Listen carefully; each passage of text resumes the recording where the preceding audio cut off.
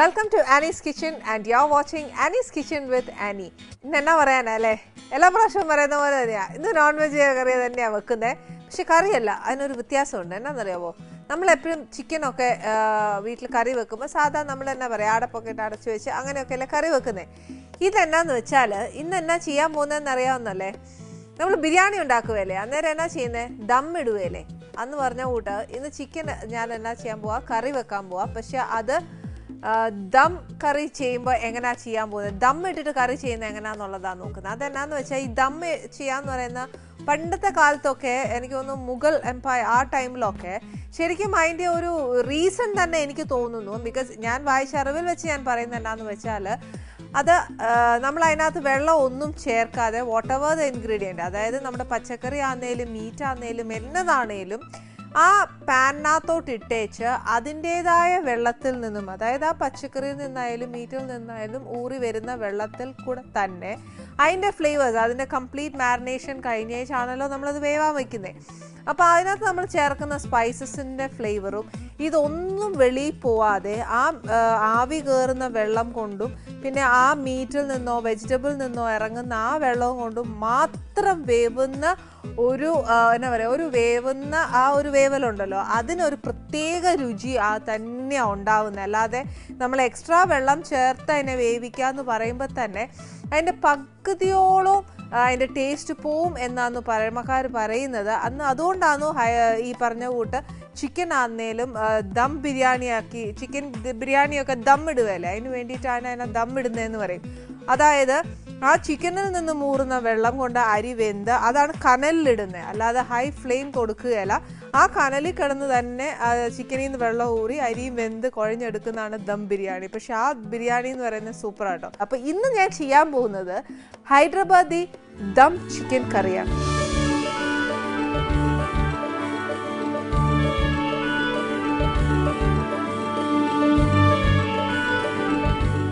Dum chicken കറി എന്ന് വിചാരിക്കുമ്പോൾ നിങ്ങളെല്ലാവരും വിചാരിക്കും ഞാനും അതേപോലെ ദം ഇട്ടിട്ട് കറി വെക്കുന്നു പക്ഷേ ആ കറി വെക്കണം എന്ന് എനിക്ക് ഭയങ്കര ആഗ്രഹമുണ്ട് പക്ഷെ എന്നാ ചെയ്യാനാ അതങ്ങോട്ട് ശരിയാവണ്ടേ പക്ഷേ ഇപ്പം നമ്മൾ ദം ചെയ്യണം എന്നുണ്ടെങ്കിൽ അത് എന്നാ ചെയ്യണം എന്നുള്ളത് ഞാൻ പറഞ്ഞു തരാം അതിനകത്ത് യാതൊരു ടെൻഷനും ഇല്ല ഇപ്പോൾ ഫസ്റ്റ് എന്നാ ചെയ്യേണ്ടത് നമുക്ക് അതിൻ്റെ ഇൻഗ്രീഡിയൻസ് എന്നാന്ന് നോക്കാം അതാ ഏറ്റവും ആദ്യം ചെയ്യാനുള്ളത് ഇത് ബേസിക്കലി നമ്മൾ ചെയ്യാനുള്ള നെയ്യിലാണ് പക്ഷേ ഇന്ന് ഞാൻ ചെയ്യാൻ പോകുന്നത് ഒരു പഞ്ചാബി ടച്ചും കൂടെ വരും അതുകൊണ്ട് നമ്മൾ ഇച്ചിരി ബട്ടറിലാണ് ചെയ്യാൻ പോകുന്നത് ഫസ്റ്റ് നമുക്കിന് വേണ്ടിയത് കുറച്ച് ബട്ടർ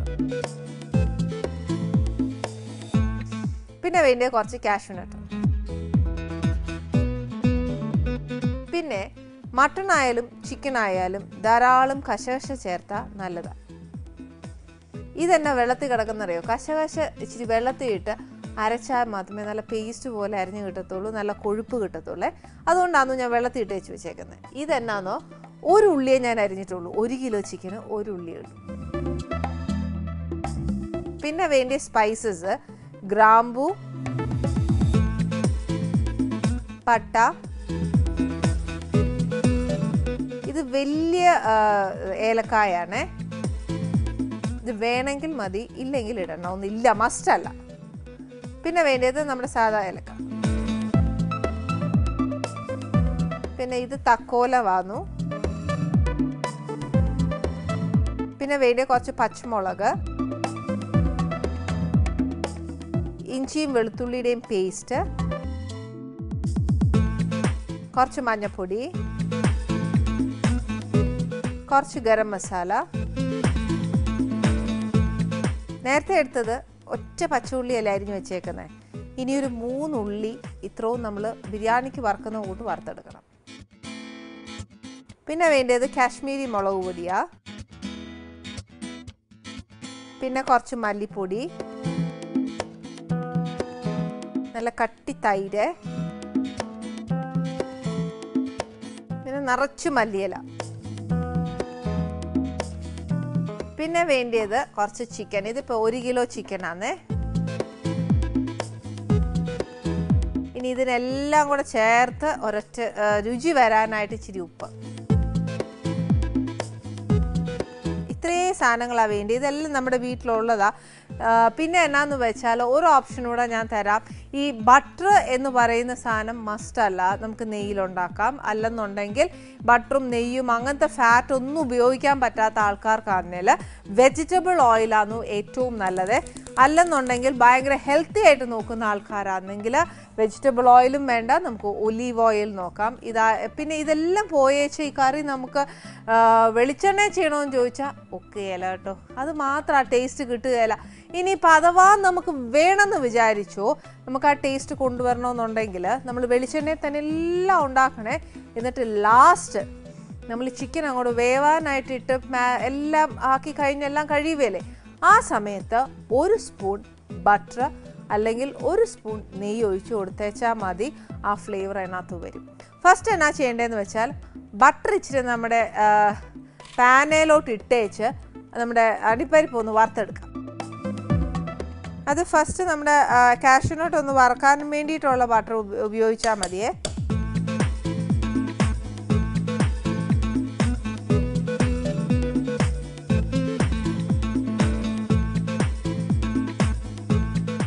ത്തോട്ട് ഒരിച്ചിരി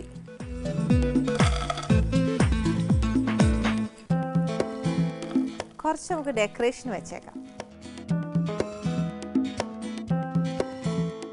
ഇതൊരു ലൈറ്റ് ബ്രൗൺ ആവണേ, ഒത്തിരി അങ്ങോട്ട് മൂക്കണ്ട, ഒരു ലൈറ്റ് ബ്രൗൺ.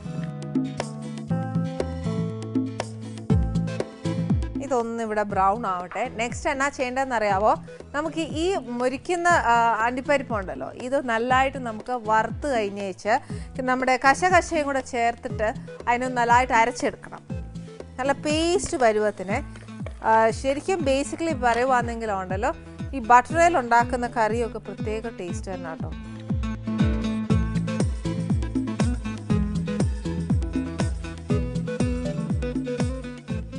ഇതിനകത്തോട്ട് ഞാൻ ഈ കുതിർത്ത് വെച്ചേക്കുന്ന ആ കശകശ അങ്ങ് ചേർക്കുക. കശകശ എത്ര കൂടുതൽ ഇടുന്നോ അത്രയും നല്ലതാ. എന്ന് പറഞ്ഞാൽ നമ്മൾ ഒരു പാക്കറ്റ് മേടിച്ച് വെച്ചാൽ അത് മുഴുവനും ഇട്ടേക്കല്ലോ കേട്ടോ, ആവശ്യത്തിന്. എന്നാലും നമ്മൾ എപ്പോഴും ഇടുന്നതെന്ന് ഒരു ഇച്ചിരി കൂടുതൽ ഇട്ട് കഴിഞ്ഞാൽ നമ്മുടെ കറിക്കൊക്കെ ഭയങ്കര ടേസ്റ്റ് വരുമെന്നാണ് അമ്മ പറയുന്നത്.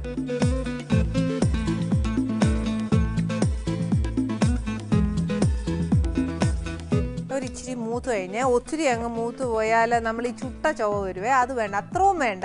എന്നാൽ അതൊന്ന് തന്നെ പറയാ, ഒരു ബ്രൗൺ ആവണം, അത്രേ ഉള്ളൂ. ഒരു വശം ബ്രൗൺ അയച്ചാൽ മതിയേ. എന്നിട്ട് അതിനെ ഇതിനകത്തോട്ട് ഞാൻ ഇടുക.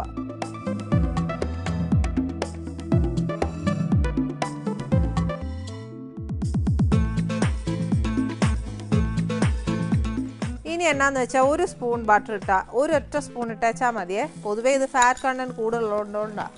ഇതിനകത്തോട്ട് ഈ ഗ്രാമ്പു ഒരു 1, 2, 3, 4 അത്രയും മതി. പട്ട എപ്പോഴും കട്ടി കൂടിയ പട്ട എടുക്കല്ലേ, അത് എടുക്കുവാന്നേ തന്നെ ഒരു ഇച്ചിരി പോലും ഇട്ടേച്ചാൽ മതി. അല്ലെന്നുണ്ടെങ്കിൽ പട്ടയുടെ ഒരു കൂത്തലുണ്ടാവും. അത് മാത്രം, ആ സ്പൈസ് മാത്രം മുന്നിട്ട് നിൽക്കുവേ.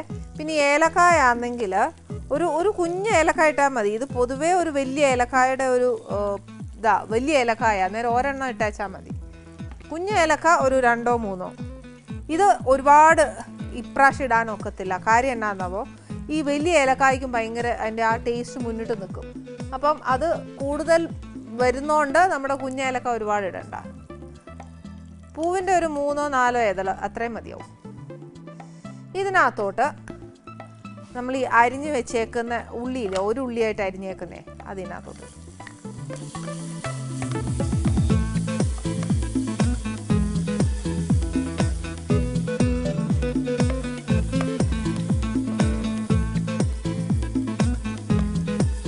ഇനി ഈ ഉള്ളി ഇവിടെ കിടന്ന് ഇങ്ങനെ വഴന്ന് വരട്ടെ. നമുക്ക് ഒരു കാര്യം ചെയ്യാം. ഈ കറിക്കുള്ളൊരു ഗുണം എന്നാണെന്നറിയാവോ, നമ്മൾ ഈ എടുക്കുന്ന പൊടിയെല്ലാം ഇല്ലയോ, ഇത് തന്നെയാണോ നമ്മൾ ചിക്കനിൽ കുറച്ച് മാരിനേറ്റ് ചെയ്ത് വെക്കേണ്ടത്. ഇനിയിപ്പം എന്നെപ്പോലെ ഇപ്പം ഞാൻ ചെയ്ത ഉള്ളി വഴറ്റി ഈ സ്പൈസസ് എല്ലാം ഇതിനകത്തിട്ടു ഒരു ഇച്ചിരി പണിയെടുക്കുമല്ലേ, ഇതൊന്നും എടുക്കാൻ മേലാത്ത ഇച്ചിരി മടി തോന്നുവാന്നേൽ, ഒരു ദിവസം നമുക്ക് ജോലി ചെയ്യാൻ മടി തോന്നുവാന്നേൽ എന്നാ ചെയ്യണമെന്ന് അറിയാവോ, ഇതെല്ലാം കൂടെ ഒന്ന് പൊടിക്കണം. പൊടിച്ചേച്ച് ഈ കാണുന്ന ഈ ചെയ്ത് വെച്ചേക്കുന്ന പൊടിയും ഉള്ളിയും വൈറ്റ് ഈ അപ്പത്തേക്ക് ഈ ഉള്ളി എടുക്കണ്ട. അതിന് പകരം നമ്മുടെ ഈ വറുത്ത് വെച്ചേക്കുന്ന ഉള്ളി ഇതെല്ലാം കൂടെ ചേർത്ത് ചിക്കനകത്തോട്ടൊന്ന് നല്ലതായിട്ട് മാരിനേറ്റ് ചെയ്ത് വെക്കുക. മാരിനേറ്റ് ചെയ്ത് വെച്ചേച്ച് നമ്മൾ കുറച്ച് ബട്ടർ ഇടുക. ബട്ടർ ഇട്ട് വെച്ചാൽ അതൊന്ന് ഇതാവുമ്പോഴത്തേക്ക് ചിക്കൻ ഇടുക. ചിക്കൻ ഇട്ട് ആ ഇട്ട ബട്ടർ കംപ്ലീറ്റ് ആയിട്ട് മേളിൽ സർഫസിലേക്ക് വന്ന് കഴിയുമ്പോഴത്തേക്ക്, അതായത് കാഷ്യൂ പേസ്റ്റ് എല്ലാം കൂടെ ചേർത്ത് ഇതിനകത്ത് ഇട്ട് കഴിയുമ്പോഴത്തേക്ക് കുറേ കഴിയുമ്പോഴത്തേക്ക് എന്നാ പറയുക, നമ്മളിട്ട ഈ ബട്ടർ എല്ലാം അതിൻ്റെ സർഫസിലേക്ക് വരും. അത്രയും മാത്രം ചെയ്താൽ മതിയെങ്കിൽ അതും ഒരു പ്രത്യേക, ശരിക്കും പറഞ്ഞാൽ ഒരു പ്രത്യേക ഒരു കറി ആ ടേസ്റ്റ് തന്നെ വരും. ഇത് ഇച്ചിരി നമ്മൾ കുറച്ചുകൂടെ മെനക്കെട്ട രീതിയിൽ എന്ന് പറഞ്ഞാൽ അയ്യോ പാചകം മെനക്കെട്ട കാര്യമൊന്നുമല്ല, കലയാണ്, അത് നശിപ്പിക്കരുത്.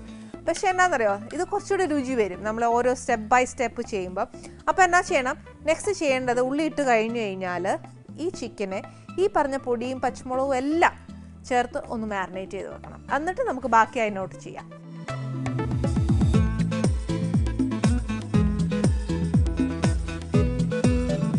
ഒരു കിലോ ചിക്കൻ ആണെങ്കിൽ ഒരു 1.5 ടീസ്പൂൺ വെളുത്തുള്ളിയും 1.5 ടീസ്പൂൺ ഇഞ്ചിയുമാണ്. അപ്പോൾ 3, അപ്പോൾ ഇതിനകത്ത് 1.5 അതിനകത്ത് 1.5 അങ്ങനെ ഇട്ടാച്ചാൽ മതി.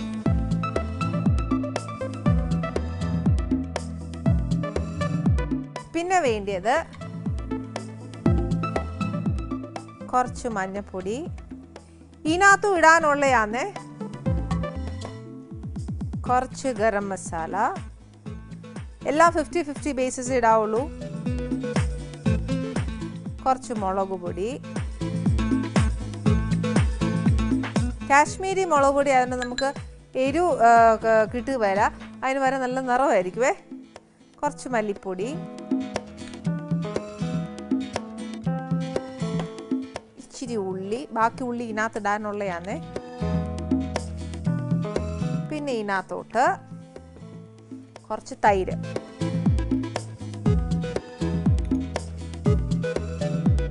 കുറച്ച് ഇതിനകത്ത് ഒഴിക്കാനുള്ളയാ, അതുകൊണ്ട് മുഴുവൻ ഒഴിച്ചേക്കല്ല. അന്നേച്ച് ഇച്ചിരി ഉപ്പ്, കുറച്ച് പച്ചമുളക്. ഇനി ഇതിനകത്തിരിക്കുന്ന കംപ്ലീറ്റ് സാധനവും ഞാൻ ഇതിനകത്ത് ഇട്ടു. വേണമെങ്കിൽ സ്പൈസസും ഇടാം, നോ പ്രോബ്ലം, പൊടിക്കാനായിട്ട് പോകണമെന്നുമില്ല. ഇനി എന്നാ ചെയ്യേണ്ടതെന്ന് വെച്ചാൽ ആ കാഷ്യൂ പേസ്റ്റും നമ്മൾ ഇതിനകത്ത് ചേർത്ത് മാരിനേറ്റ് ചെയ്ത് ഒരു 1 അവറോളം വെച്ചേച്ച് നമ്മൾ വേവിച്ചെടുത്തേച്ചാൽ മതി. ഇതാണ് ഫസ്റ്റ് ഞാൻ പറഞ്ഞ ഏറ്റവും എളുപ്പമായ സാധനം. ഇനി എന്നിട്ട് ലാസ്റ്റ് ഇച്ചിരി ബട്ടറും കൂടെ ഇട്ട് ഇങ്ങനെ കുഴച്ചേച്ച് വേണം നമ്മൾ ഇതിനകത്തോട്ടിട്ട് വേവിക്കാനായിട്ട്. ഇതിപ്പോൾ എന്നാ ചെയ്യുന്നത്, നമ്മൾ സ്റ്റെപ്പ് ബൈ സ്റ്റെപ്പ് ചെയ്യുന്നത് കൊണ്ട് ആദ്യം ഇതിനെ ഒന്ന് നമുക്ക് മാരിനേറ്റ് ചെയ്ത് ആ സൈഡിലിരിക്കട്ടെ.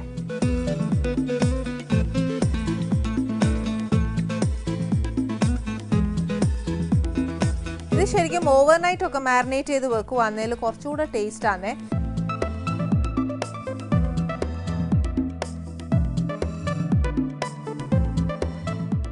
ഇനി ഇതിനകത്തോട്ട് ഉള്ളി ഒരു ഇച്ചിരി മൂത്ത് കഴിഞ്ഞ് ഇതിനകത്തോട്ട് ഞാൻ ഒരു ഇച്ചിരി പച്ചമുളക് ഇടുക. നമുക്ക് എരിവ് കണക്കാക്കി ഇട്ടേച്ചാൽ മതി. അതിനകത്ത് ഇട്ടിട്ടുണ്ട് കുറച്ചുകൂടെ ബട്ടർ ഇടുവാണ്. എന്നാന്നോ അത് വഴറ്റാനുള്ളതൊന്നും കിട്ടുകയല്ല എനിക്ക്.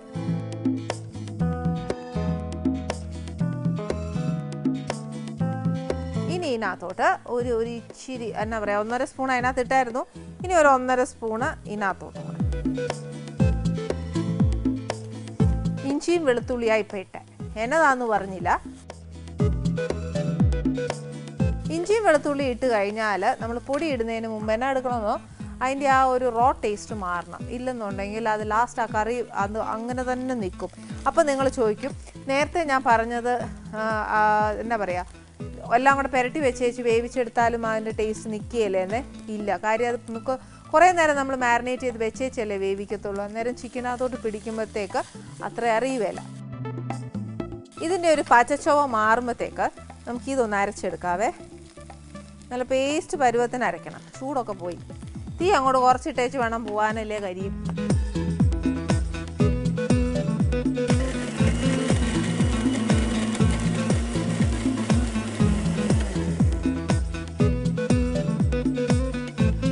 കണ്ടോ, നല്ല പേസ്റ്റ് ആയിട്ട് ഇരിപ്പുണ്ട്. ഇതിവിടെ ഇരിക്കട്ടെ. ഇച്ചിരിയും കൂടി ആ ഇഞ്ചിയും വെളുത്തുള്ളിയുടെയൊക്കെ ഒരു ആ ചൊവ പോവാനുണ്ട്. ഇച്ചിരിയേ ഉള്ളൂ, ഒരുപാടൊന്നുമില്ല.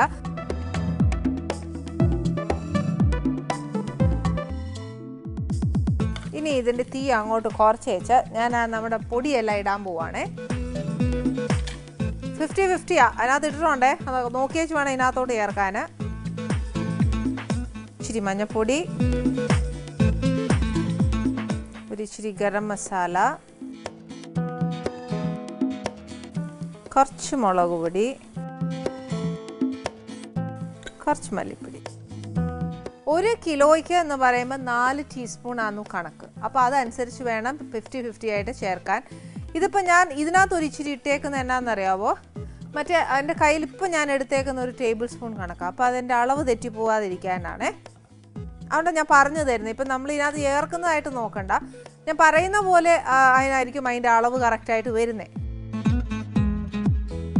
ഇതിനകത്തോട്ട് ഞാൻ ഒരു ഇച്ചിരി തൈര് ചേർക്കുക. കുറച്ച് അതിനകത്ത് ചേർത്തിട്ടുണ്ടേ. എന്നുവെച്ചാൽ ഇനിയാണ് ഒരു ഇച്ചിരി പണിയുള്ളത്. എന്നാണെന്നറിയോ, എനിക്കൊരു ഇച്ചിരി പണിയുണ്ട്. ഇതിൻ്റെ എണ്ണ തെളിയിക്കണമെന്നുണ്ട്. അന്നേരം ഒരു ചെറിയ ബ്രേക്ക് പോവോ? മിക്കവാറും ഇങ്ങനെ പോണെങ്കിൽ ഞാൻ അവനെ കൊല്ലും കേട്ടാ. ഈ ഒരു പ്രാവശ്യം കൂടി ഞാൻ നിങ്ങൾക്ക് വേണ്ടി പോവുള്ളൂ. മതി. വെയിലൊന്നും അധികം കൊള്ളരുത് കേട്ടാ. നീ വളച്ചു കെട്ടാതെ കാര്യം എന്താന്ന് വെച്ചാ പറഞ്ഞോ. ഭയങ്കര വിഷമത്തിലാടാ.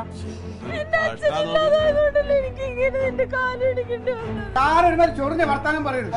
എന്താണ് സാറേ ഇത്? സാറിന്റെ അടുത്ത് ഇങ്ങനെ സംസാരിക്കാൻ പാടില്ല. നിങ്ങളെയൊക്കെ സഹായം ഇല്ലാതെ കണക്ഷൻ എടുക്കാൻ പറ്റുമോ? ക്ലീറ്റസ് കാണിച്ചു തരാം കേട്ടാ. സ്വന്തമായിട്ട് KCB ഓഫീസ് തുടങ്ങാൻ പോകും.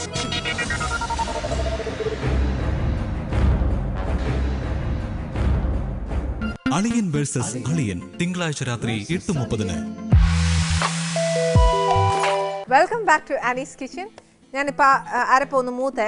ഇനി എന്നാ ചെയ്യാൻ പോകുന്നതെന്ന് വെച്ചാൽ, നമ്മൾ നേരത്തെ മാരിനേറ്റ് ചെയ്ത് വെച്ച ചിക്കൻ ഇല്ലേ, ഇതിനകത്തോട്ട് ഇടാൻ പോവാം.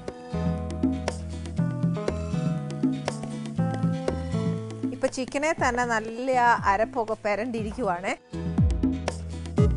ഞാൻ തീ അങ്ങോട്ട് കൂട്ടിയിട്ട് എല്ലാ അരപ്പും കൂടെ ഒന്ന് മിക്സ് ആവണം എന്നുണ്ടെങ്കിൽ ഒരു കാര്യം ചെയ്യണം, ബാക്കി തൈരും കൂടെ ചേർക്കണം.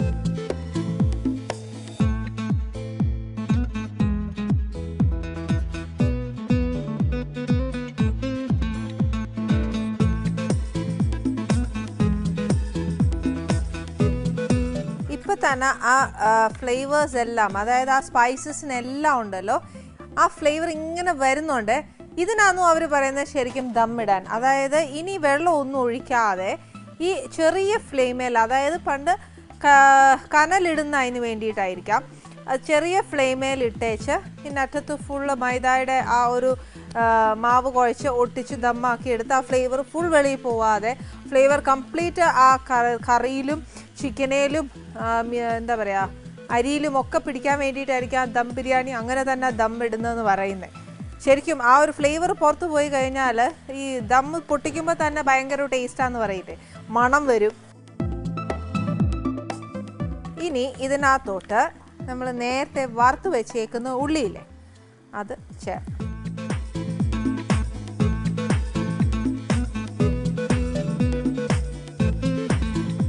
ഉള്ളി ചേർത്തിട്ട് ഇതിനകത്തോട്ട് കുറച്ച്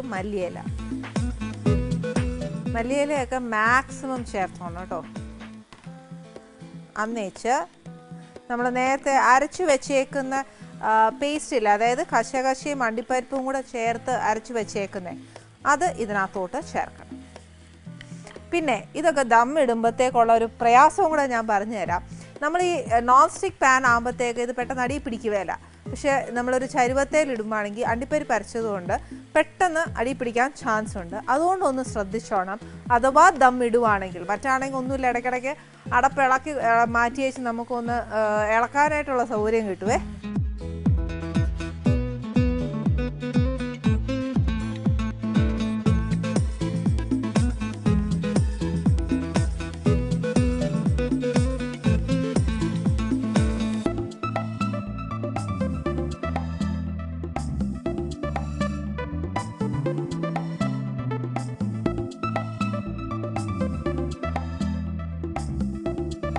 ഇനി ഇതിനകത്തോട്ട് കുറച്ചുകൂടെ ഒരു മണമൊക്കെ വരണമെന്നുണ്ടെങ്കിൽ എന്നാ ചെയ്യണമെന്നറിയാവോ, ഇതിനകത്ത് മല്ലിയില നിറച്ചിടുക, പിന്നെ പുതിനയുടെ ഇലയില്ലേ, പുതിനയുടെ ഇല നിറച്ചിടുക, രമ്പയില നിറച്ചിടുക. ഇതൊക്കെ ഇടുമ്പോഴത്തേക്ക് ഇതങ്ങോട്ട് തുറക്കുമ്പോൾ എന്നാ മണമാണെന്നറിയാവോ? അത് ശരിക്കും അങ്ങനെ ചെയ്താൽ ആ ഫ്ലേവർ കുറച്ചുകൂടെയൊക്കെ വരും, മണം കുറച്ചുകൂടെയൊക്കെ വരും. ഈ മിൻറ്റൊക്കെ ഇടുമ്പോൾ നല്ലൊരു ഫ്രഷ്നെസ് ഒക്കെ വരുവേ.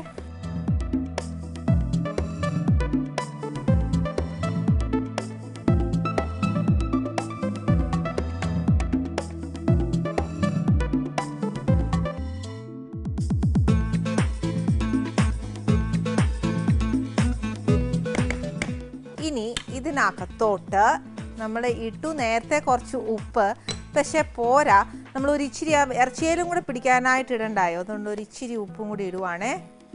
പോരായിരിക്കും, കുറച്ചുകൂടെ കഴിയുമ്പോൾ ഇച്ചിരി ഇടേണ്ടി വരും, പക്ഷെ എന്നാലും ഉണ്ടല്ലോ കുറച്ച് ഇട്ടിട്ടുള്ളൂ. ഇറച്ചിയെ പിടിച്ച് കഴിയുമ്പോൾ എനിക്ക് കൂടിപ്പോയാൽ ഭയങ്കര വെപ്രാളാണ്, ടെൻഷനാണ്.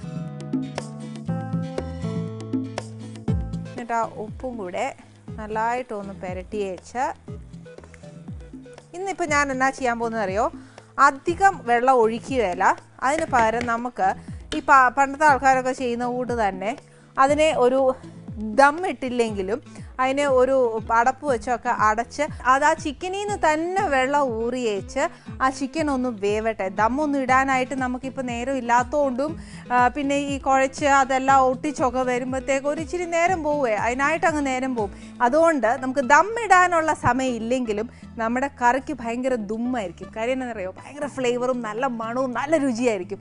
അത് കിട്ടണമെന്നുണ്ടെങ്കിൽ ലോ ഫ്ലെയിമേൽ ഒരു ബ്രേക്കും കൂടെ കഴിഞ്ഞ് വന്നാൽ നമ്മുടെ ചിക്കൻ കറി റെഡി. പുതിയ റിലീസ് ചിത്രങ്ങളുടെ വിശേഷങ്ങൾ,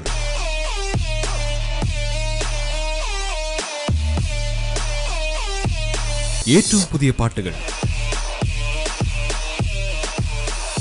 trailers,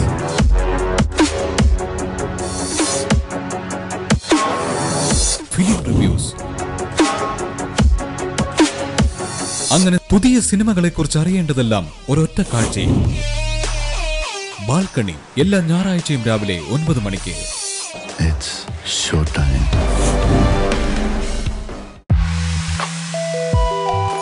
welcome back to Annie's kitchen. നമ്മുടെ ചിക്കൻ കറിയും ചപ്പാത്തിയും ഇവിടെ റെഡിയാണ്. ഇനി ഒരു കാര്യം ഞാനും നിങ്ങളും എല്ലാം മറന്നുപോയി. ഇതിന് ശരിക്കും പറഞ്ഞാൽ നമ്മൾ പറഞ്ഞു ദം ബിരിയാണിയുടെ കാര്യവും അത് കാര്യം ഇതെല്ലാം നമ്മൾ പറഞ്ഞു. പക്ഷേ ഈ ചിക്കൻ കറിയുടെ പേരെന്നാന്ന് പറഞ്ഞില്ല കേട്ടോ ഇതുവരെ. ശരിക്കും ഇന്ന് ചെയ്തത് ഹൈദരാബാദി ദം ചിക്കൻ കറിയാണ് ചെയ്തേക്കുന്നത്. ഇത് പിന്നെ ഒരു കാര്യം കൂടെ ഉണ്ട് കേട്ടോ. ഈ കറി വെക്കുവാണെങ്കിൽ കറി മാത്രം വെക്കുവാന്നേൽ നമുക്ക് ചപ്പാത്തിയോ അപ്പം ബറോട്ട പൂരി ഇതിൻ്റെ കൂടെയൊക്കെ കഴിക്കാൻ നോക്കുവേ. ഇനി അതല്ല, ഈ കറി വെച്ചേച്ച് ഈ ഫ്ലേവേഴ്സ് എല്ലാം മാരിനേറ്റ് ചെയ്ത് നമ്മൾ ചിക്കൻ വെക്കുകയല്ലേ, അതിനെ കംപ്ലീറ്റ് ആയിട്ട് എന്നാ പറയുക, ബിരിയാണി വെച്ചാലും ഇത് ഒരു ബിരിയാണിയുടെ കൂടെയും ബിരിയാണി ഫ്ലേവറിലൂടെ സെർവ് ചെയ്യാൻ നോക്കുവേ. അങ്ങനെ ചെയ്ത് കഴിഞ്ഞാൽ ഇതെല്ലാം കോമ്പിനേഷൻസ് ആണ്. ഹായ് വന്നല്ലോ കുഞ്ഞ്, നമസ്തേ നമസ്തേ, hearty welcome to my programme. Thank you. പരിചയപ്പെടുത്തണം because എന്നാന്നറിയാം, ഞാൻ പരിചയപ്പെടുത്തുന്നതിനെക്കാട്ടിലും ഇപ്പം എൻ്റെ മലയാളി പ്രേക്ഷകർക്ക് എല്ലാവർക്കും പാർവതി നല്ലോണം അറിയാം ഇല്ലേ? കാര്യം എന്നാന്ന് വെച്ചാൽ രഞ്ജിയേട്ടൻ്റെ ലീല എന്ന് പറയുന്ന ഫിലിമിൽ നല്ലൊരു ഉഗ്രൻ ക്യാരക്ടറാണ് ചെയ്തേക്കുന്നത്. അത് കഴിഞ്ഞിട്ട് ദിലീപേട്ടൻ്റെ കൂടെ ഒരു ഫിലിമിൽ, അല്ല എന്റെ ആദ്യത്തെ മൂവി ദിലീപേട്ടൻ്റെ കൂടെ. ഓക്കെ, അത് കഴിഞ്ഞാന്നോ ലീല ചെയ്തത്? ഓ അത് ശരി. ലീലയുടെ ക്യാരക്ടർ ഉണ്ടല്ലോ ഭയങ്കരമായിട്ട് എല്ലാ മലയാളികളുടെയും ഭയങ്കരമായിട്ട് മനസ്സിനകത്തുള്ളിൽ നിൽപ്പുണ്ട്. അപ്പോൾ ആ ക്യാരക്ടറാണ് ഒരുപാട് ഞങ്ങൾക്ക് പാർവതി എന്ന് കേൾക്കുമ്പോൾ പെട്ടെന്ന് ഞങ്ങൾ ലീലയിലോട്ടാണ് പോകുന്നത് അല്ലേ. ഇത് ഞങ്ങളല്ലല്ലോ, എല്ലാവരും പറഞ്ഞു കേട്ടിട്ടുള്ളതല്ലേ. ഓക്കെ, ഇത് ഒരു വശം ഇരിക്കട്ടെ. അതിൻ്റെ കൂടെ എനിക്ക് പാർവതി ഏറ്റവും കൂടുതൽ ഇഷ്ടമുള്ളത് എന്നാണെന്നറിയാവോ? എനിക്കൊരു സ്പെഷ്യൽ ഇഷ്ടം കൂടുതലുണ്ട്. കാര്യം എന്താണെന്ന് വെച്ചാൽ പാർവതി നല്ല അസലായിട്ട് പാടും. അത് സ്പെഷ്യലി ഭജൻസ്. എനിക്ക് ഭജൻസ് ഭയങ്കര ഇഷ്ടമുള്ള ഒരു വ്യക്തിയായിരുന്നു. അപ്പോൾ ആദ്യം നമുക്കൊരു കാര്യം ചെയ്യാം. ചിക്കൻ വെച്ചിട്ട് നമ്മൾ നോൺ വെജ് എല്ലാം വെച്ചിട്ട് ഒരു ഭജന പാടാൻ പറഞ്ഞുള്ള ഒരു അവസ്ഥ ആലോചിച്ച് നോക്കിയാൽ. പക്ഷെ എന്നാ ചെയ്യാൻ, നമ്മളെ ഒരു കാര്യം പറയട്ടെ, ചേച്ചിക്ക് ഭയങ്കര ഒരു സെൽഫിഷ്നെസ് ഉണ്ടെന്ന് കൂട്ടിക്കോ. ഭജന് പാട്ട് ഇതൊക്കെ ഒത്തിരി ഇഷ്ടമുള്ള ഒരു കൂട്ടത്തിലാണ്. അതുകൊണ്ട് എനിക്ക് വേണ്ടി ഒരു വലിയ ഭജൻ വേണ്ട, ഭജൻ ഒരു 4 ലൈൻസ് മാക്സിമം മതി. തുടങ്ങാം. ഓക്കെ, അതിനു മുമ്പ് ആനി ചേച്ചി എനിക്ക് കണ്ടതിൽ ഭയങ്കര ഭയങ്കര ഭയങ്കര സന്തോഷം. ഇങ്ങനെ ദൂരം നിന്നിട്ട് കാരണം ഞാൻ ഇപ്പോഴും കാണാറുണ്ട് ആനീസ് കിച്ചൺ. എനിക്ക് ഭയങ്കര ഇഷ്ടമാണ്. ഭയങ്കര ഭയങ്കര നല്ല പ്രസന്റേഷൻ ആണ്. അതിനു മുമ്പ് പണ്ടത്തെ എല്ലാ സിനിമകളും ഞാൻ കണ്ടിട്ടുണ്ട്. ഈശ്വര, അപ്പൊ ഇച്ചിരി വെയിറ്റ് ഇട്ട് നിൽക്കാനല്ലേ? ഇത്ര വേണ്ടായിരുന്നു. എന്താന്നറിയോ, ഉള്ള കാര്യം ഞാൻ പറയാൻ മോളെ, എനിക്ക് ഇങ്ങനെ വെയിറ്റ് ഇട്ട് നിൽക്കാനൊന്നും അറിയാൻ വേണ്ട. ഇങ്ങനെ വർത്താനം പറഞ്ഞു പോയാൽ സോ ഹാപ്പി അല്ലേ? അന്ന പിന്നെ എന്റെ അടുത്തോട്ട് ഇനി ഒരു ഭജന പാടിത്തരും എനിക്ക്. ഞാൻ അമ്മ ഭജൻ പാടാം. പിന്നെ എന്നാ നമ്മുടെ അമ്മയെ തന്നെ ആദ്യം തുടങ്ങട്ടെ പഠിക്കാം. ധന്യ ധന്യേ ജനനി ജഗന്മയീ ബ്രഹ്മവാദിനി ചിന്മയീ സന്മയീ. ധന്യ ധന്യേ ജനനി ജഗന്മയീ ബ്രഹ്മവാദിനി ചിന്മയീ സന്മയീ. അമ്മേ നിൻ പദ പത്മപരാഗമെൻ കർമ്മമാലിന്യമെല്ലാം ഒഴിക്കണേ. അമ്മേ നിൻ പദ പത്മപരാഗമെൻ കർമ്മമാലിന്യമെല്ലാം ഒഴിക്കണേ. ധന്യ ധന്യേ ജനനി ജഗന്മയീ ബ്രഹ്മവാദിനി ചിന്മയീ സന്മയീ. സത്യം, എൻ്റെ അമൃതാനന്ദമയ അമ്മയ്ക്കും എല്ലാ അമ്മമാർക്കും ഈ ഭജന പാടുമ്പോൾ തന്നെ നമുക്ക് ശരിക്കും ഒരു എന്താ പറയാ, ഒരു പ്രണാമം ഒക്കെ കൊടുക്കാൻ തോന്നും. പിന്നെ എനിക്ക് സന്തോഷമായി, എൻ്റെ അമ്മയുടെ ഒരു പാട്ടോടുകൂടി തന്നെ എനിക്ക് മോളോട് വർത്താനം പറയാൻ സാധിച്ചതിൽ ഐ എം സോ ഹാപ്പി. പിന്നെ ആണെങ്കിൽ ഒരുപാട് വിശേഷങ്ങൾ ചോദിക്കാനുണ്ട്. നിർത്തിക്കൊണ്ട് ചോദിച്ചാൽ പറ്റത്തില്ല, എന്റെ പ്രേക്ഷകർ വഴക്ക് പറയും. നമുക്ക് അങ്ങോട്ട് പോവാം, ചീത്ത കേൾക്കുന്നതിന് മുന്നേ. ഓക്കെ, വരും.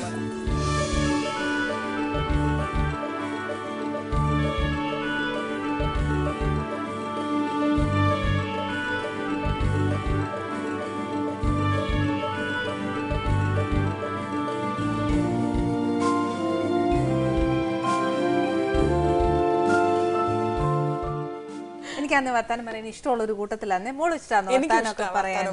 ഞങ്ങള് പൊതുവേ എല്ലാരും നന്നായിട്ട് വർത്താനം പറയുന്ന ഫാമിലിയാ. നല്ലത് കേട്ടോ. എവിടെയാ വീട്? പയ്യന്നൂരാ, കണ്ണൂര് പയ്യന്നൂർ. ഓക്കെ. പക്ഷെ താമസിക്കുന്നത് പാലക്കാട്. പാലക്കാട്. ഓക്കെ. മെയിൻ കണ്ണൂർ. കണ്ണൂർ എന്റെ നാട്. ഞാൻ ജനിച്ചതൊക്കെ പയ്യന്നൂര്. ഓക്കെ. ഈ മോളി ഭജൻസ് മാത്രമേ പാടത്തുള്ളൂ? ഇല്ല, ഞാൻ അമ്മയുടെ അഷ്ടോത്തരം ഒക്കെ ചൊല്ലും. ഓ, അത് ശരി. അമ്മയുടെ ബുക്ക് തുറക്കുമ്പോൾ ധ്യാന ശ്ലോകം ഉണ്ട് ആദ്യം. അപ്പം ധ്യായാമോ ധവലാവകുണ്ടനവദ്യം എന്ന് പറഞ്ഞിട്ട് അത് കഴിഞ്ഞ് അഷ്ടോത്തരം ഉണ്ട്. അത് കഴിഞ്ഞിട്ട് എല്ലാവർക്കും അറിയുന്ന പോലെ ലളിത സഹസ്രനാമം. ഓക്കെ. എന്നാൽ ഞാനൊരു മോളിപ്പ് ഇതെല്ലാം പറഞ്ഞല്ലോ അല്ലേ? സത്യം ഞാൻ പറയട്ടെ, ഞാൻ എൻ്റെ അമ്മയെ കണ്ടപ്പോൾ, അതായത് അമൃതാനന്ദമയ അമ്മേനെ കണ്ട അന്ന് മുതൽ ഇന്ന് വരെ ഞാൻ അമ്മയുടെ ഒരു ഡിവോട്ടിയാണെന്ന് എനിക്ക് ഒരിക്കലും പറയാൻ പറ്റില്ല. ഞാൻ അമ്മയുടെ ഒരു മകളാണ്. ശരിക്കും ഞാൻ അമ്മേനെ ഒരു ദേവിയായിട്ട് കണ്ടിട്ടില്ല, ഒന്നുമില്ല. എന്നെ പ്രസവിക്കാത്ത എൻ്റെ അമ്മ, എന്റെ പ്രയാസങ്ങളും എന്റെ ദുഃഖങ്ങളും എന്റെ സന്തോഷങ്ങളും പങ്കുവെക്കുന്ന ഒരമ്മ. എനിക്ക് എപ്പോഴും ഇങ്ങനെ ഫുൾ തുറന്ന് സംസാരിക്കാൻ എനിക്ക് എന്റെ അമ്മ, അതാണ് എന്റെ അമ്മ. അതുകൊണ്ട് ഇപ്പൊ അഷ്ടോത്രം മറ്റേ ശ്ലോകം അത് ഞാൻ ചെറുപ്പം മുതലേ ഞാൻ ഇങ്ങനെ എന്റെ വീടിന്റെ തൊട്ടടുത്താണ്, ഞാൻ പാലക്കാട് താമസിക്കുന്ന എന്റെ തൊട്ടടുത്താണ് ആശ്രമം. ഞാൻ ആശ്രമത്തില് കുഞ്ഞുനാൾ മുതൽ ഇങ്ങനെ ഞാൻ അമ്പലത്തിൽ പോവും. അമ്മയ്ക്ക് ആശ്രമത്തിൽ അമ്പലമുണ്ട്. അപ്പൊ അങ്ങനെ പോയി ഞാൻ കേട്ട് അങ്ങനെ. അത് ശരി, നല്ല കാര്യമാണ്. കാര്യം അതാ ശരിക്കും ആ ഒരു ക്രെഡിറ്റ് കംപ്ലീറ്റ് അച്ഛനും അമ്മയ്ക്കും വേണം കൊടുക്കാൻ അല്ലെ. ആ ഒരു ഈ പറഞ്ഞ കൂട്ട് വേറെ ഒന്നും പോവാതെ ശരിക്കും ഒരു ഭക്തി അതൊക്കെ വേണം, ദൈവഭയം വേണം, മറ്റുള്ളവരെ മുതിർന്നവരെ ബഹുമാനിക്കണം. ഇതെല്ലാം ഇതിന്റെ കൂട്ടത്തിൽ വരുന്നത്. അതിന്റെ ഫുൾ ക്രെഡിറ്റ് നിങ്ങൾക്കല്ല, അച്ഛനും അമ്മയ്ക്കും. അത് കീപ്പ് ചെയ്തതിന് ഇത്രയും നമ്മളെ ആ ഒരു ഗുരുത്വം എന്നൊരു സാധനം തന്നല്ലോ. അപ്പൊ ഈ മോളുടെ സ്ഥലം കണ്ണൂര്, മോളിപ്പോ താമസിക്കുന്ന പാലക്കാട്. ഇത് രണ്ട് ഡിഫറെന്റ് ആണ് ഇല്ലേ? Totally different. എനിക്ക് ഒരു എന്താ പറയാ, ഒരു റിസംബ്ലൻസോ ഒന്നും സിമിലാരിറ്റീസോ ഒന്നും ഇല്ല. അപ്പൊ മോളുടെ വ്യൂ പോയിന്റിൽ ശരിക്കും രണ്ട് സ്ഥലവും ഡിഫറെന്റാ. ഒന്ന് പറഞ്ഞേ.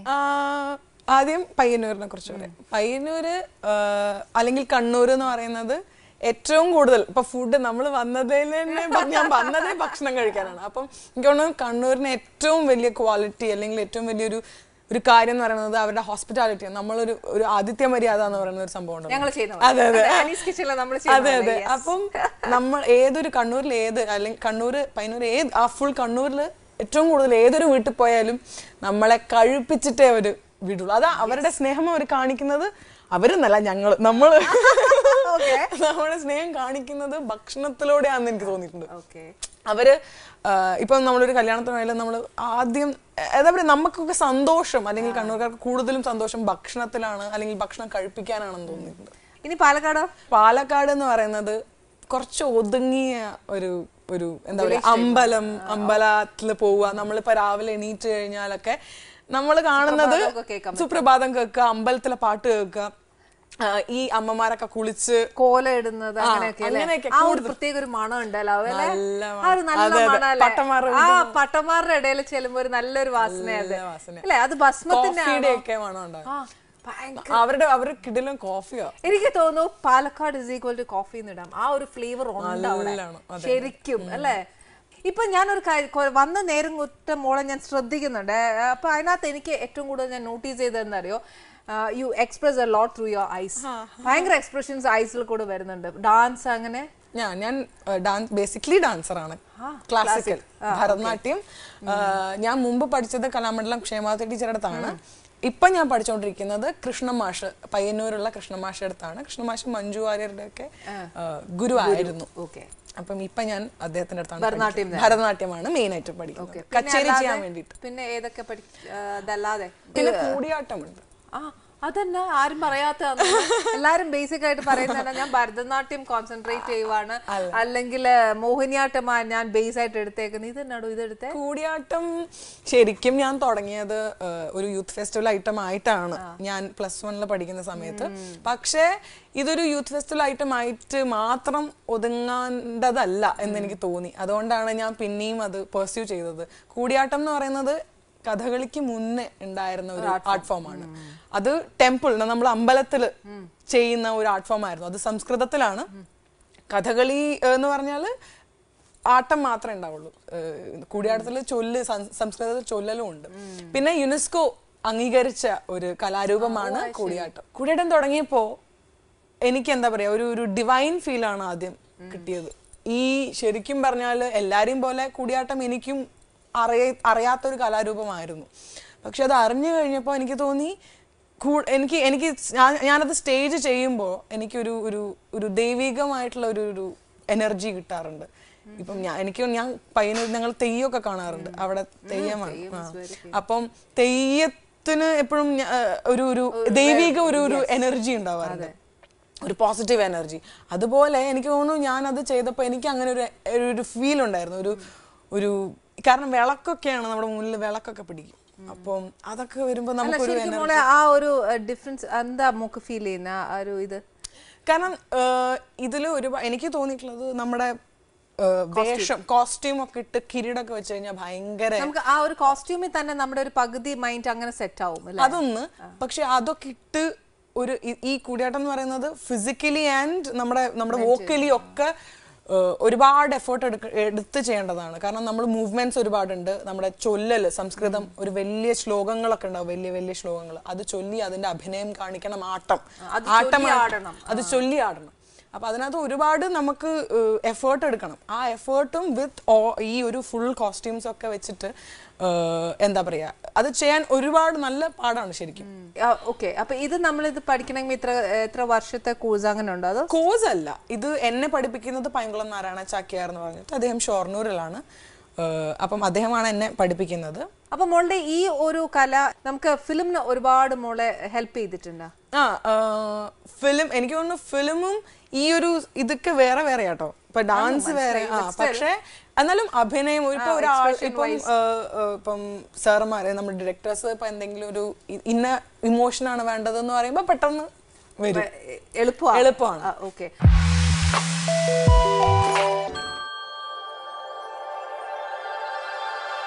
എല്ലാ പുഴകൾക്കുമുണ്ട് ഒരു കഥ പറയാൻ. എല്ലാ മലകളിലുമുണ്ട് ഈശ്വര സാന്നിധ്യം. ആദ്യം അറിയേണ്ടത് ഈ പ്രകൃതിയെയാണ്.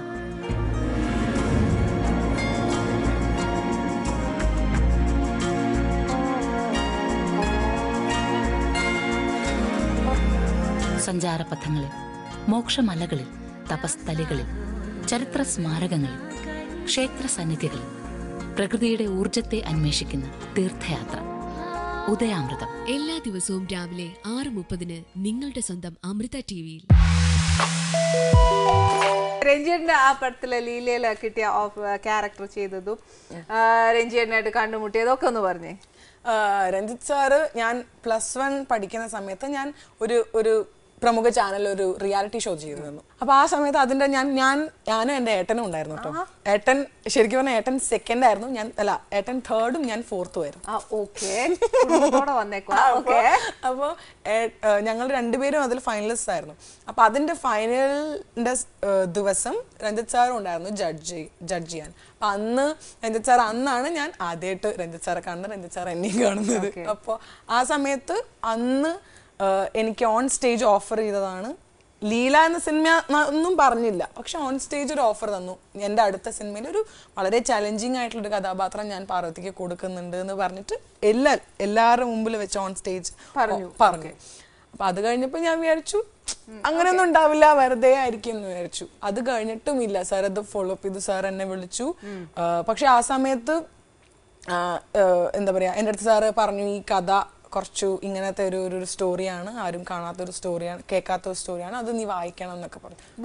ബുക്ക് ഷോർട്ട് സ്റ്റോറി ലീല എന്നുള്ള ആരുണി സാറിന്റെ ഷോർട്ട് സ്റ്റോറി തന്നു, എന്നിട്ട് വായിക്കാൻ പറഞ്ഞു. അങ്ങനെ അത് ഞാൻ വായിച്ചു. പക്ഷെ സാർ എൻ്റെ അടുത്ത് പറഞ്ഞു നീ ഇത് വായിച്ചിട്ട് എന്നെ വിളിക്കണം എന്ന് പറഞ്ഞു. അങ്ങനെ വിളിച്ചു.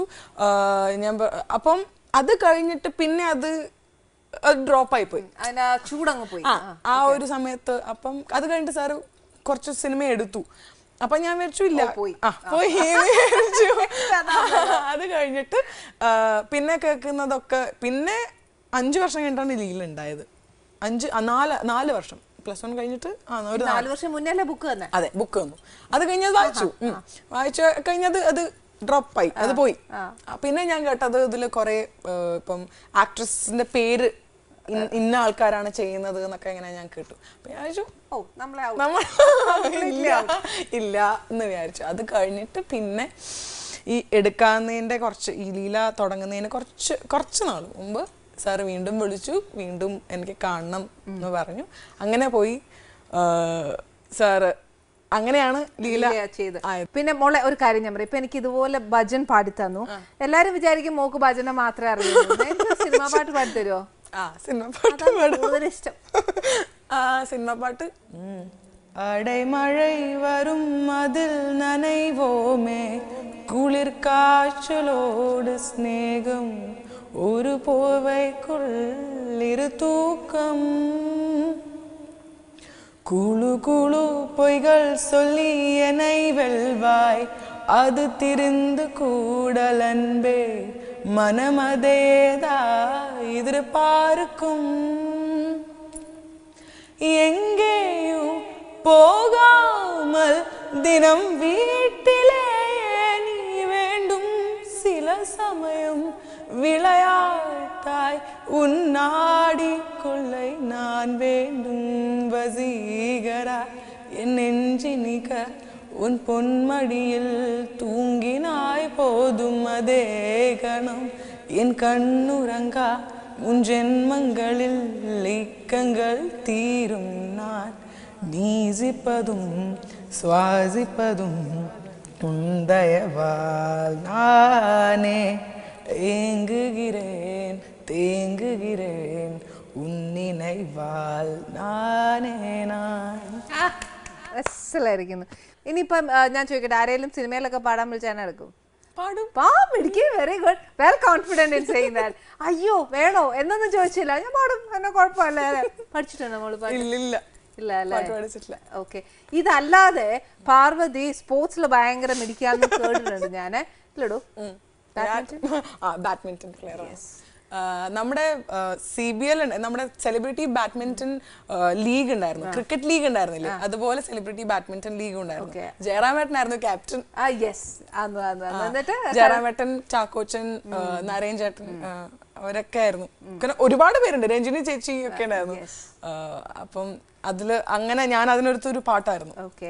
ഈ എല്ലാ ആക്ടിവിറ്റീസും എല്ലാ എക്സ്ട്രാ കരിക്കുലർ ആക്ടിവിറ്റീസും ഇതെല്ലാം മോള് തന്നെ പഠിച്ചതാണോ, അതോ ഞാനായിട്ട് ഇപ്പൊ മോളായിട്ട് ഇപ്പൊ ഡാൻസിന് പോയതാണോ, അതോ അമ്മയായിട്ട് വിട്ടതാണോ, പാട്ടായിട്ട് തന്നെ പഠിച്ചതാണോ, ബാഡ്മിന്റൺ ക്രേസ് തോന്നിയിട്ട് പോയതാണോ? ഇത് എവിടെയാ ഞാൻ ചോദിക്കണ്ടേ? ഇതിനൊരു കഥയുണ്ടോ? ഉണ്ട്. മെയിൻ ആയിട്ടുള്ള ഒരാളെന്ന് പറഞ്ഞാൽ അമ്മ തന്നെയാണ്. തോന്നുന്നു. കാരണം ഇതെല്ലാം ഞാൻ ചെയ്യുന്നതെല്ലാം ശരിക്കും അമ്മയുടെ ഒരു ഡ്രീമും കൂടിയാണ്, എൻ്റെ മാത്രമല്ല. ചേട്ടന് എന്തൊക്കെയാ ഇഷ്ടം? ഏട്ടന് ഞങ്ങളുടെ ഏറ്റവും എന്താ പറയുക, ഞങ്ങൾക്ക് സങ്കടം വന്നാലും സന്തോഷം വന്നാലും ഫുഡാണ് ഫസ്റ്റ്. ഞങ്ങൾക്ക് സന്തോഷം വന്നാൽ അടുത്ത ഫുഡ്. ഓക്കെ, ഇപ്പൊ എന്താ സംഭവിക്കുന്നത്? സന്തോഷമാണോ? ഇപ്പൊ സന്തോഷമല്ലേ? ഫുഡ് തീർച്ചയായിട്ടും. സന്തോഷം വന്നാലും ഫുഡ്, സങ്കടം വന്നാലും ഫുഡ്. അല്ല, നമുക്ക് കഴിച്ചേച്ച് വർത്താനം പറയാം. ഓക്കെ.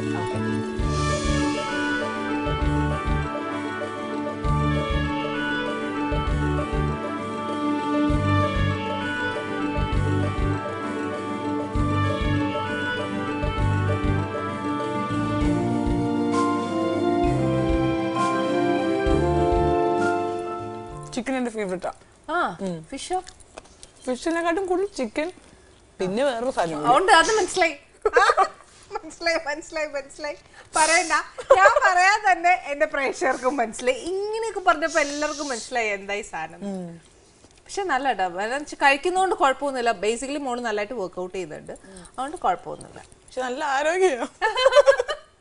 ടച്ച് വുഡ്, അങ്ങനെ തന്നെ ഇരിക്കട്ടെ, നല്ല ആരോഗ്യത്തോടെ ഇരിക്കട്ടെ, അതൊരു കുഴപ്പമില്ല. നെക്സ്റ്റ് പ്രോജക്ട്സ് ഏതാ നമ്മൾ ചെയ്യുന്നത്? അതിന് മുമ്പ് ഒരു കാര്യം ചോദിക്കട്ടെ, ഇപ്പം മലയാളം ഇപ്പൊ ഈ ഇടയിലെങ്ങാണ്ട് ഞങ്ങൾ കേട്ടു ഒരു ഹിന്ദിക്കാരുടെ ഇടയിലൊക്കെ ഇങ്ങനെ പരന്നു പോകുന്നുണ്ട്.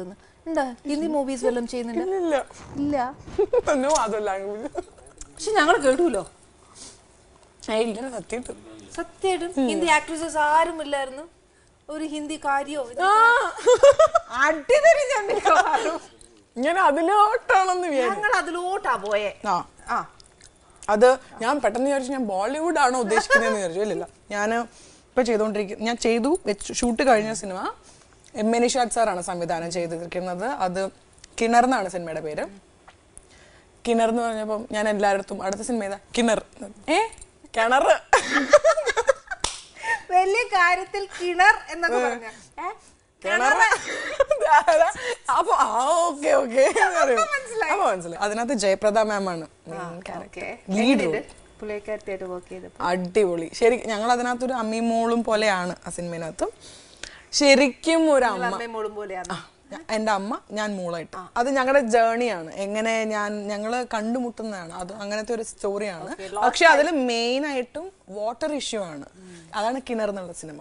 കാരണം അതിനകത്ത് പറയുന്നത് ഇനി അടുത്തൊരു വാർ നടക്കാണ്ടിരിക്കാൻ വേണ്ടി, ഇനി അതിന് അടുത്തൊരു വാർ ഉണ്ടാവുന്നത് ശരിക്കും വെള്ളത്തിനായിരിക്കും. കാരണം ഇപ്പം സ്കാർസിറ്റി ഓഫ് വാട്ടർ ആണ് നമുക്ക് കൂടുതലുള്ളത്.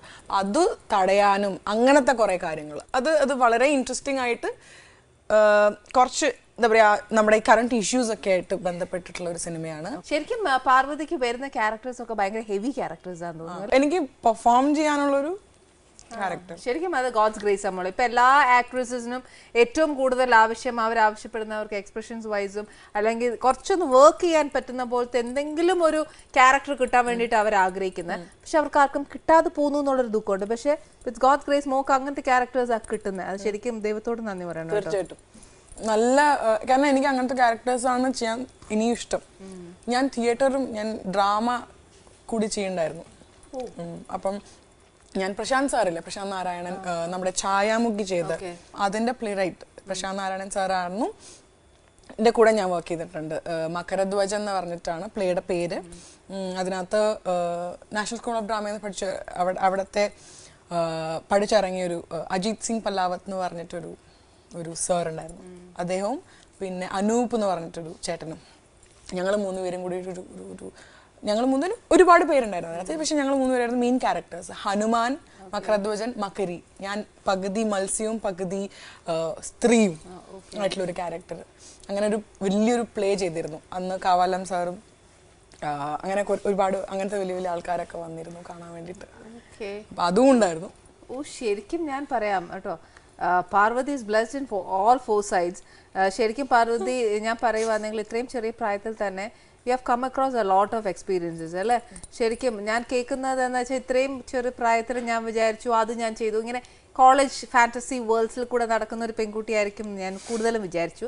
പക്ഷെ അതല്ല, you have undergone a lot of serious experiences അല്ലേ. ഇപ്പൊ തിയേറ്റർ പ്ലേ ഒക്കെ ചെയ്യാന്ന് പറയുന്നത് not an easy, it's not at all easy thing. കാരണം ഒരു ടേക്കില്ല, ഒറ്റ സ്ട്രെച്ചിൽ പോകുന്നൊരു സംഭവം, ഒരു ഹെവി ആയിട്ടുള്ളൊരു ക്യാരക്ടർ ഒരുപാട് എല്ലാ ഇമോഷൻസും കൊണ്ടുവരേണ്ട ഒരു ക്യാരക്ടറായിരുന്നു ആ പ്ലേയില്.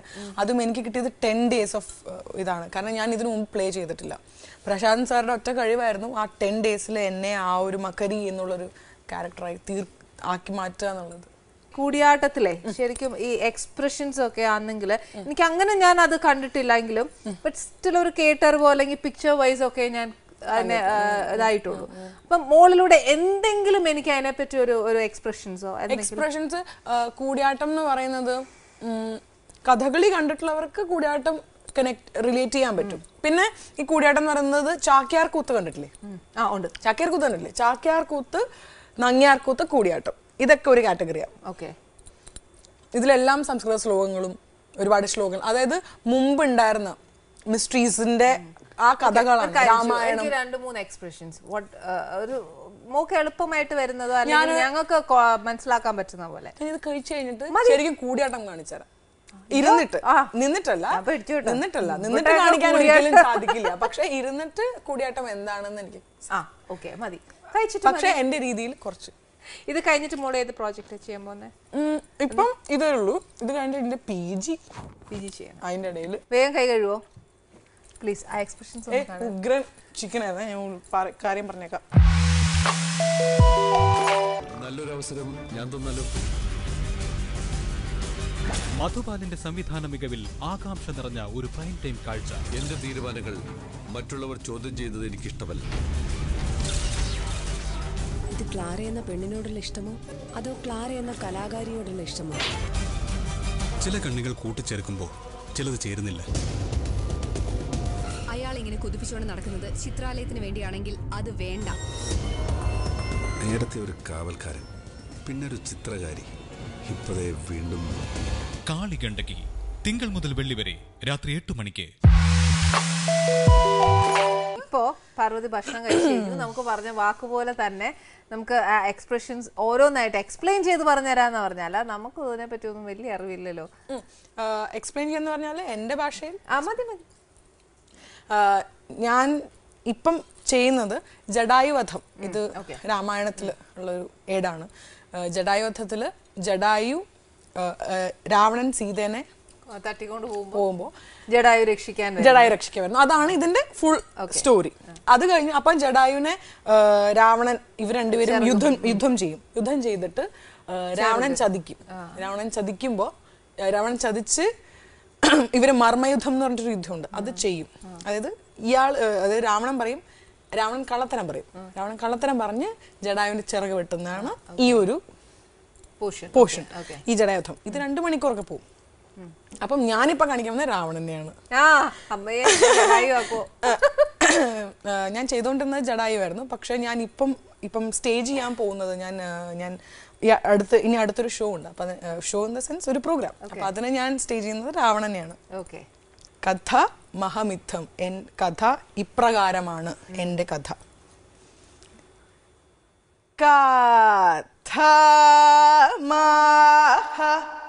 മിഥം ഭൂതോസ്മി. അങ്ങനെ കഥ ഇപ്രകാരമാണ്. അത് കഴിഞ്ഞിട്ട് ഇപ്പുറത്ത് സീത ഉണ്ടാവും. ഞങ്ങൾ സ്റ്റേജിലേക്ക് വരുന്ന സീത ഇപ്പുറത്തും സൂതൻ രാവണന്റെ തേരാളി സൂതൻ ഇപ്പുറത്തും ഉണ്ടാവും. അപ്പം സീതയോട് പഞ്ചാരയാണല്ലോ, ശൃംഗാരമാണല്ലോ. അപ്പോ ദേവി നീ എന്നെ പേടിക്കണ്ട എന്നാ പറയണത്. ദേവി ഭേദവ്യം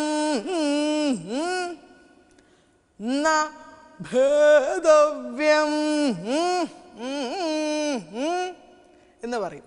പിന്നെ ഈ രാവണനെ കുറിച്ച് ഇങ്ങനെ ഞാൻ ഇങ്ങനെയാണ് എന്നുള്ള കാര്യം. നാഹം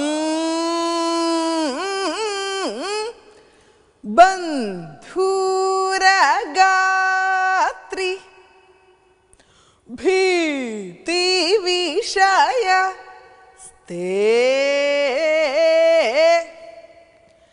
കിം മുധാ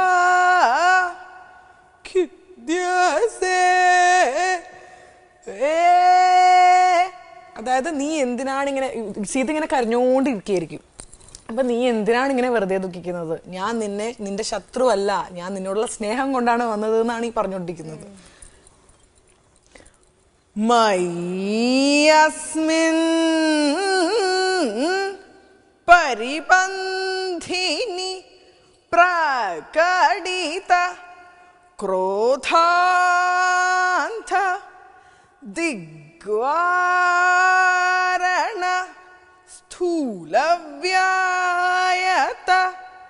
ദന്തകോടികുലിശ വ്യാലീഢ വക്ഷസ്ഥലേ. ഇത് ചുരുക്കിയാണ് ചെയ്തത്, ഞാൻ ഇങ്ങനെയൊന്നും അല്ല ചെയ്യേണ്ടത് ശരിക്കും. പക്ഷെ ഈ ഒരു ഉള്ളിൽ ഇത്ര വോള്യൂമേ പറ്റൂ, അല്ലെങ്കിൽ ഇത് കുറച്ച് ഓവറായി. ഇത് കൈയടിക്കണോ എന്താന്ന് ഐ വാസ് ടോട്ടലി ഇംപ്രസ്ഡ്.